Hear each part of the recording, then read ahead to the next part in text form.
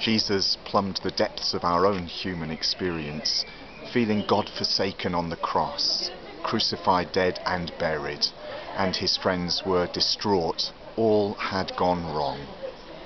And then on the third day, the women came to the tomb and they found it empty, and they had a message to share with the disciples who scarce could believe it, and the two ran to the tomb and they looked in and they heard that Christ was risen, risen indeed. And then Mary Magdalene stayed in the garden weeping, and then she saw a figure coming through the garden she took to be the gardener. "Why are you weeping?" he asked.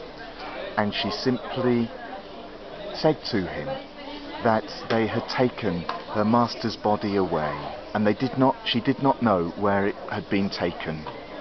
And then it was that he looked at her in the eye and said, "Mary." "Rabboni," she said, which means master. And she was to throw herself at his feet, but he said, "No, don't touch me. Go and tell the others that I am risen," and going ahead of them to Galilee.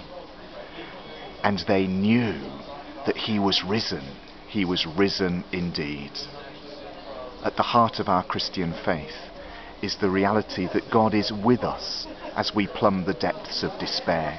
God is with us in Christ Jesus as we feel as if he's far away and God forsaken.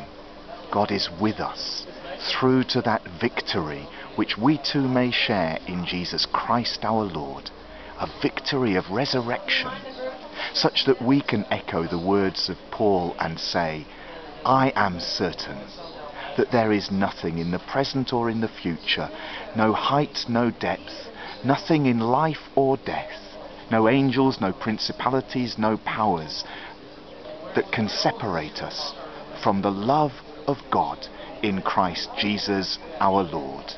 Nothing in the whole of creation that can separate us from that wonderful love that God has for each one of us in Christ Jesus our Lord and our Saviour."